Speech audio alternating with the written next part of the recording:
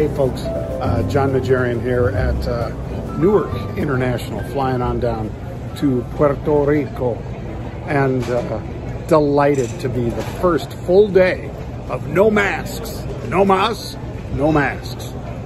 God bless them. Feels wonderful to be walking through the airport without having to hold a coffee in my hand like I was about to drink it or something, so that I could have the mask down for more than 10 seconds. But it has mercifully passed.